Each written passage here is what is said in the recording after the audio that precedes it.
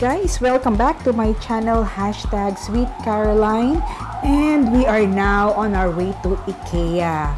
So let's find out kung ano ang ating mabibili for our homes here at IKEA. Like and subscribe! Okay, we're now on the 4th floor. So ito ang first stop. So on the 4th floor, and then yung dining area and the showroom. So it's important to fill up your stomach first. So what we did, we went here sa dining hall kasi ang pila ay hindi pa masyado. So I think it's the best time to eat kesa later on na pagod at habang-haba na po ang pila. And we have to, kaya kami pumipila is nag-curious kami about that Swedish meatballs. So there, you see, manageable pa ang pila so we can relax a little. Okay, on this part, ito na ang start ng showroom. Ito ay ang living room showroom, pero I think it's still kind of small house. So ayan, well decorated. So naka-simulate ang decoration. And you can also find yung mga wall pieces, yan, with the red and yellow tag. Anyway, the red and yellow tag, you have to pay attention to it kasi there are instructions on how you could get the product. So the red tag, you can get that at the market hall. So they indicated yung shelvings. Here, ayan, we're on a selfie with my sister. At the background, you see the drawers there. So that indicates the shelves where you can get the item that you want.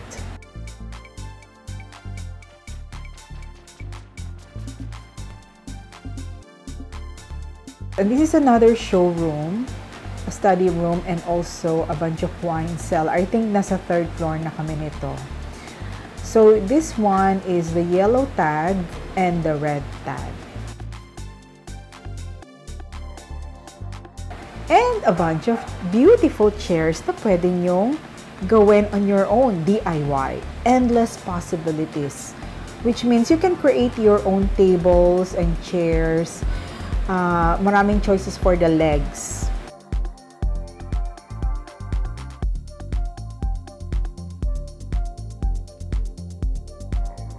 This one is a business showroom. So if you're planning to have a business, then you could also have suggestions at IKEA. There you go, an office space. Ayan, how to shop in the IKEA store. And this one is another bedroom showroom. There's a suggestion of the colors, of the chandeliers, of the lighting effects, on the chairs that you can use, on the pieces of organizers that you can use. One of my favorite is this vanity mirror. So, ayan, I'm just appreciating the vanity mirror. It's so cute. So with a lot of organizers again, so you can have a choice. Oh, here is, we are in the kitchen showroom. So ayan, ang countertop. There you go. So you can read the descriptions.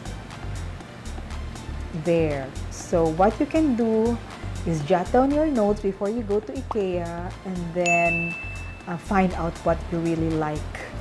You can go to the showroom for the suggestions. I think we're all tired here now, so we just enjoyed everything. And there you can sit on the bed. Ayan, ang mga wall pieces, which I really find very attractive and so unique. There is the price, so you can also work on a budget, which is very good. Okay. This one is very unique. I like These are the different wall pieces, so unique. Oh, and there is the wall mirror that I really like.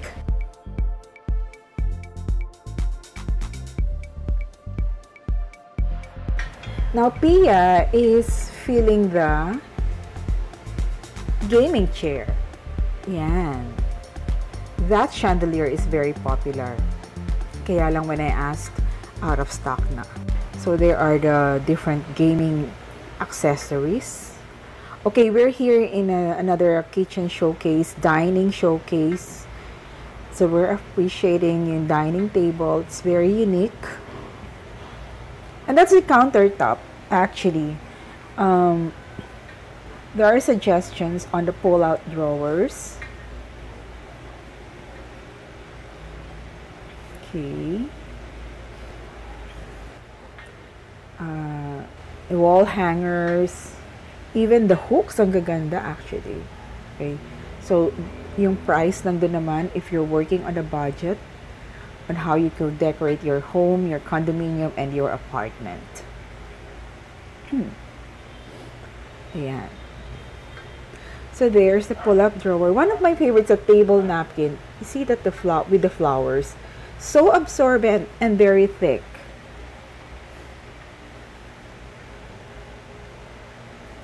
Yan. So, yan yung mga cutleries. You can find that on the 3rd floor. Yan, the faucet, the sink. They are really of good quality. Scotch Brite. There. So, maraming suggestions on how you could organize your kitchen pull-up cabinet.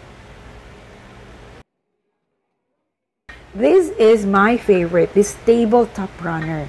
I'm sharing this because in my experience, I put it in my kitchen and I think it's been there for 3 months and walang alikabok.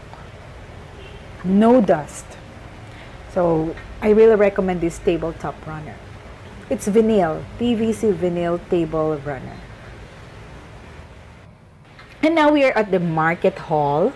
So here, as I was saying, this is the place where you're gonna get your items if you choose the red tag. And for the yellow tag, I think you will call the staff so they can get the item for you. So if you're here, I mean, we finished our tour or our shopping at around 5 o'clock. We started at 10 o'clock. Then we finish at 5 or 6 o'clock.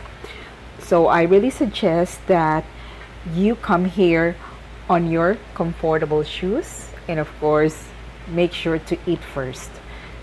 Go to the dining area first before you really tour around. We had fun. It's really fun to be in IKEA, and I say there are endless possibilities to make your home nice, to make your apartment looking good and neat, and even the nitty-gritty details. So we're tired now, and hope to see you next time, guys.